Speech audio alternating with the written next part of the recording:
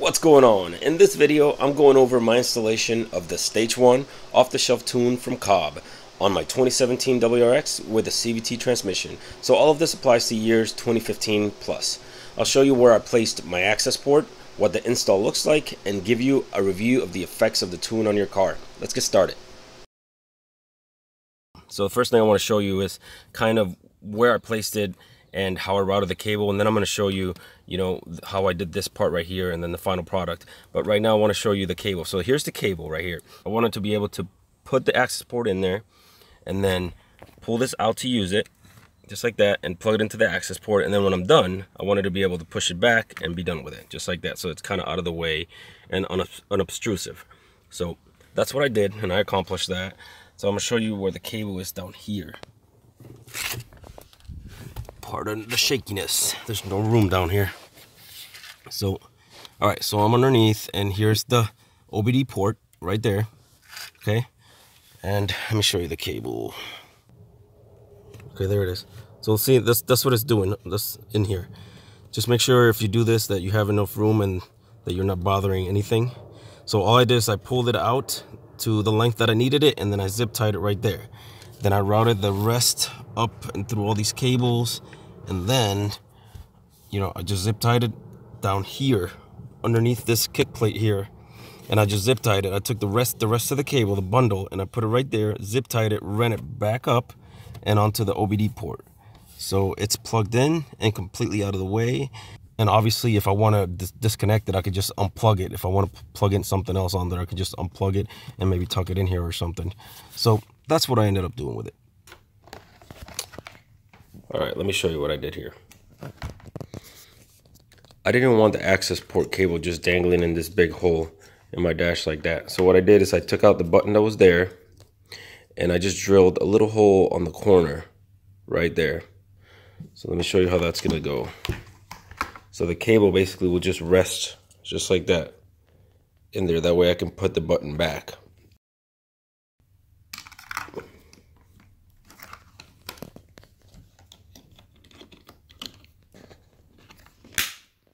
There we go.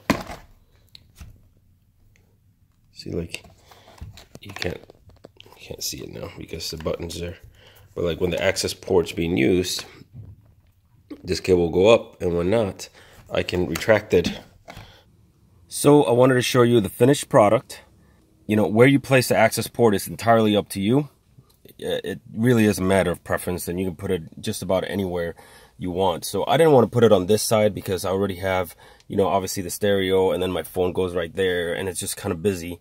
And I just didn't want that another distraction on this side of the car. So I decided, right here would be the best spot. I also didn't want it on the windshield.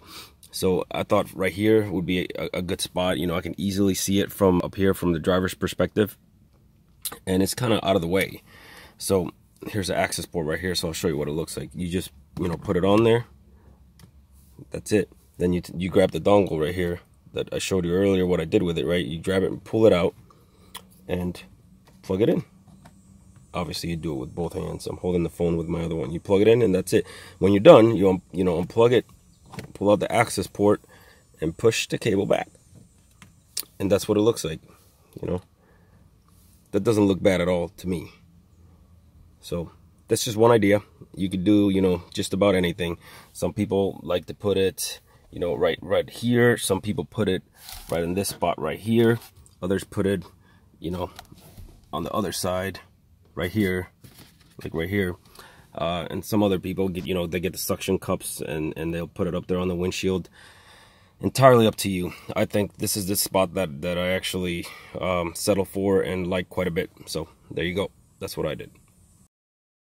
So once you get the Accessport, you have to register on the COBB website. It's a pretty simple process, and it allows you to download the Accessport Manager, which is the app that allows you to update the firmware on the Accessport itself. And you do that to make sure that you have all of the latest maps and the corresponding revisions.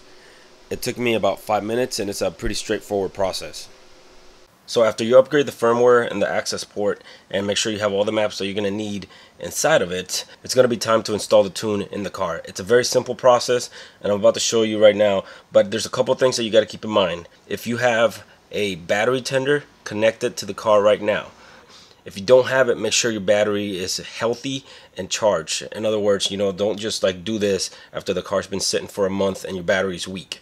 And the second thing is, put the car in the on position beforehand and make sure your things like your AC is off and your stereo and your lights and stuff like that. That way when you put the car in on for the Accessport to flash the tune, then all that stuff is already off, so you don't have to do it. So let's get to it. I'm gonna hit the power button.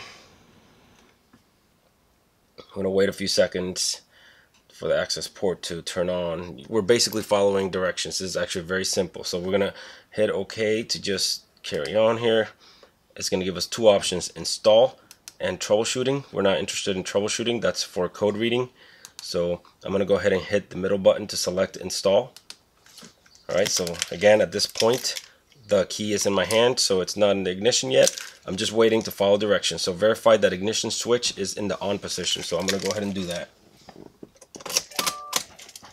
On position. So once you do that, you give it a couple seconds, and I'm going to go, oh, there it goes. It found it. So please confirm that your vehicle matches the identification results. So 2017 automatic WRX, with a CVT. So yes, that's my car. I'm gonna hit OK. It tells me please wait. All right. So this part right here is very important because this is where you select the map that you want to flash on your ECU. And you want to make sure that you flash the proper map that's going to match the fuel that you're going to be using and the parts installed in your car. So I know that I have 93 octane gas in my area. It's readily available. So I'm going to flash the map for 93. And once I do that, I basically commit myself to only using 93 in the car because it's an more aggressive tune that expects that 93 octane rating. I'm also only going to flash the stage 1 tune, not stage 1 plus, which is the tune for the intake. Since I don't have the intake yet, I'm only going to do in the stage 1. So I'm going to scroll down to find that map. Version 302 is what we need for this year car. So stage 0. Stage 0 would be the stock tune. Alright, here we go. Stage 1. 91, that means that you're supposed to use 91 or above. I don't want that, right?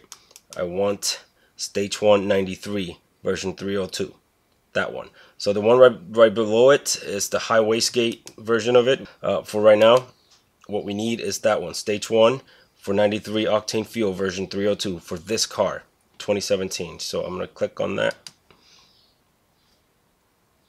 and that's the warning I was telling you about. Battery charger is recommended. I've done this several times. Every time that I've done it, the car has seemed a little weaker turning on after doing it. So if you have a battery charger, make sure you connect it. Hit OK, and we just basically wait now.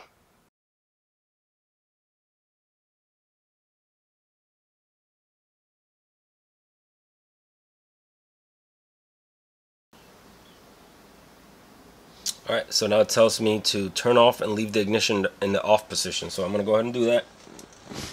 I'm going off. Leaving it off. Alright.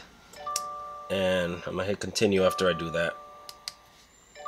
So now I'm waiting again.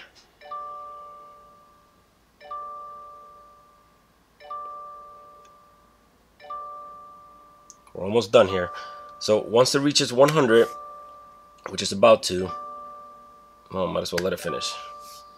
Alright, so please turn the ignition key to the on position so the Accessport can begin the reset procedure. So that's what I'm doing. Alright, now that it's on, I'm going to go ahead and hit continue. Notice at no point here we're turning on the car. We're just hitting the on position and leaving it there.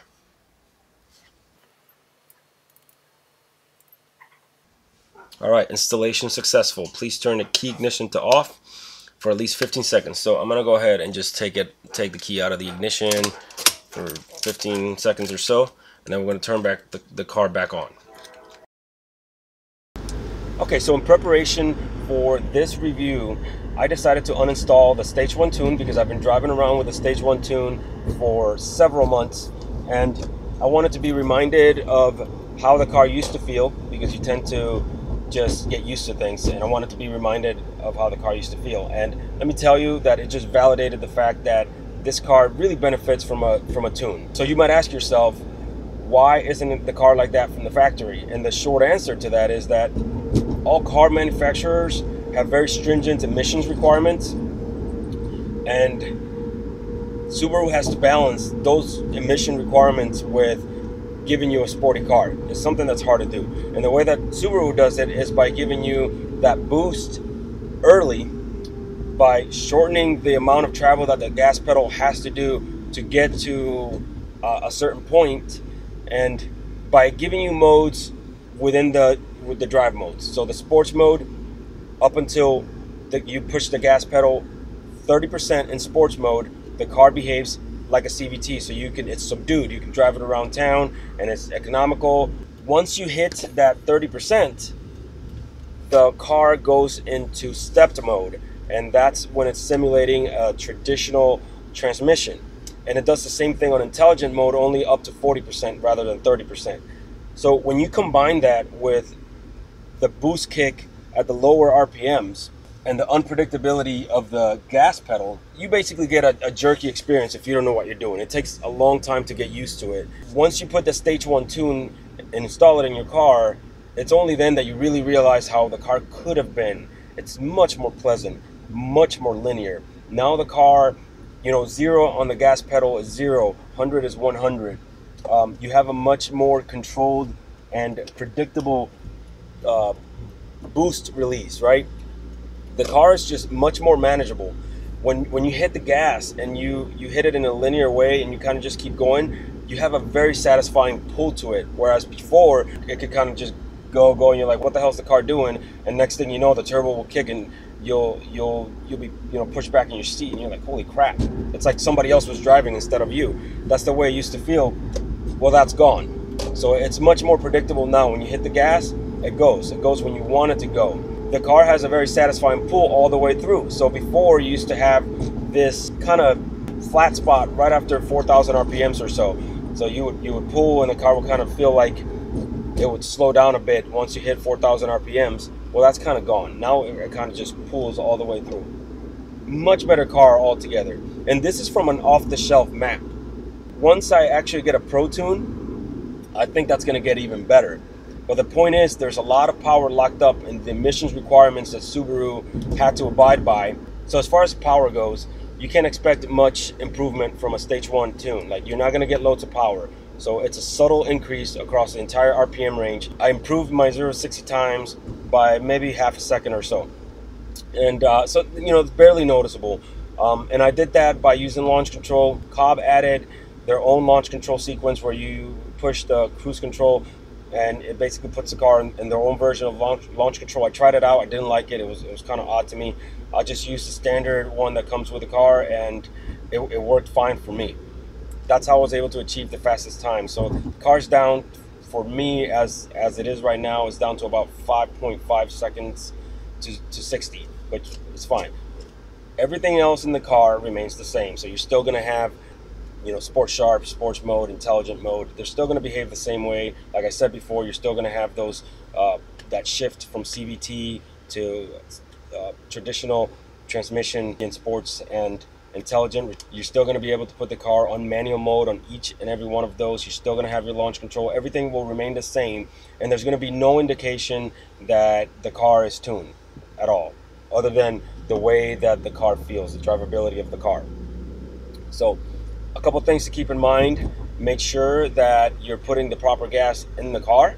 The car is very responsive to the gas that you put in it. That's why the tune that you put in the car that you end up installing has to correspond to the gas that you're going to be using when you install the tune. So once you install your tune in your car, if you have the COBB Accessport tune, put the COBB Accessport up and monitor things like your DAM, monitor feedback, correction, fine knock learning, things like that. It will give you indications if your car is playing well with a tune. And once you're comfortable with that, take the Accessport and put it away. Forget it, because you can go crazy monitoring all those things on a daily basis, and it's just unnecessary. Another important thing to keep in mind is that the tune, more than likely will avoid your warranty. If you have to make a warranty claim and it's proven that you tuned the car, then they can very easily deny your warranty claim. That's a risk that you have to take as a consumer, right? As an enthusiast. To buy the car, you have to take that risk. If it's something that's worth it to you and you think you can benefit from installing a Stage 1 tune, and you're willing to deal with the consequences if something goes wrong, then, you know, I think it's definitely a beneficial mod to the car. So that's it. I hope this video answers all your questions of the COBB Accessport Stage 1 tune on the 2015 Plus WRX with the CVT transmission.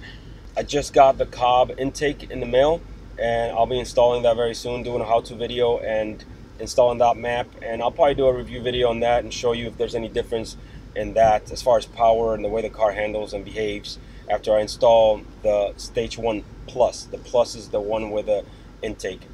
So thank you so much for watching. If you have any questions, be sure to put them in the comment section below, and I'll see you in the next video. Thanks a lot for watching. If this was useful to you, support the channel by liking the video and subscribe to see my future content. Take care.